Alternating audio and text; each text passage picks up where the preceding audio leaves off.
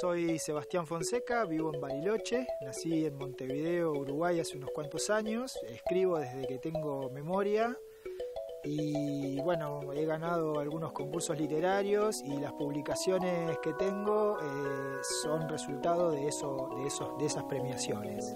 Soy Yaira Saldivia, tengo 13 años y vivo en Ingeniero Jacobasi. Voy a leer 2 fragmentos del libro Los oficios de Sebastián Fonseca. Reflejo. Me veo al espejo y no puedo aceptar esta cara larga, estos ojos hinchados, esta boca indeseable. Nariz rota contra el piso. Vergüenza. Me corto un mechón, coloreo otro y hasta me vienen ganas de sonreír.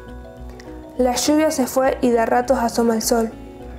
Me gustaría saber por qué la lluvia me pone triste. Me gustaría saber por qué la tristeza me pone lluvia. Pan caliente. Mi casa siempre huele a pan caliente. Es una bendición poder vivir de lo que hacen estas manos. Mis manos que amasan, estiran, moldean y cortan. Panes, medialunas y bizcochitos. En la canasta de mimbre acomodo con mucho cuidado mis delicias. Calentitas, las cubro con la mantita de plush y salgo a ofrecerlas por el barrio. No tengo un local a la calle, pero tengo un horno y mis manos. Mi opinión a este libro me gustó porque habla de la vida cotidiana y pues, del amor y la tristeza. Quería preguntarle al autor si me podía contestar 2 preguntas. La primera es, ¿qué motivos tuvo para empezar a escribir? Hola Yaira, escribo antes de la adolescencia, podría decir, como resultado directo de leer mucho. Hice la escuela primaria en el campo bonaerense y bueno, no había internet, entonces la biblioteca de la escuela se transformó para mí en un repositorio infinito donde ir a buscar diversión.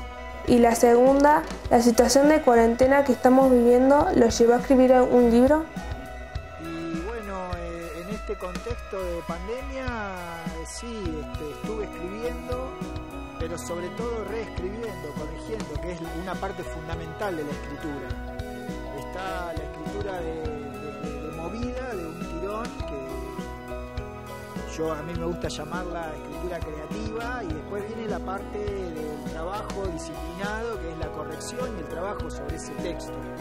Así que sí, estuve escribiendo, reescribiendo la novela que ahora estuvimos trabajando con el editor, la novela que va a publicar la editorial de la Universidad de Río Negro, y además estuve trabajando sobre un texto que ya tiene un par de años de trabajo encima y que estuve buscándole modo de pasarlo de primera a tercera o esas cuestiones que todavía no termino de decidir.